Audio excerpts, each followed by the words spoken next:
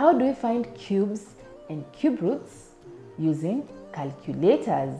So how do you find the symbol for finding the cube root? So for example, we've been given find the cube of 4. You're just going to go to your calculator. You key in your 4. After keying in your 4, you will go and look at your buttons and you look for one which has the operation x raised to power 3. So you'll key in that operation. So it will be, you'll key in your 4, then you key in your x raised to power 3.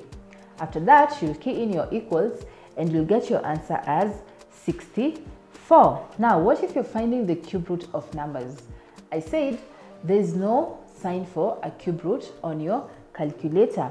But how will you find the cube root? So you're going to, for example, you're told to find the cube root of 216.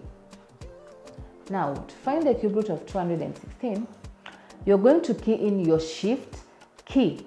So on your calculator, you look at your buttons and then you look for the one written above it, shift.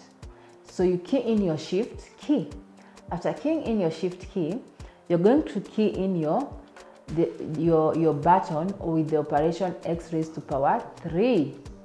So in short, we're finding the inverse of x raised to power 3. So it's the cube root.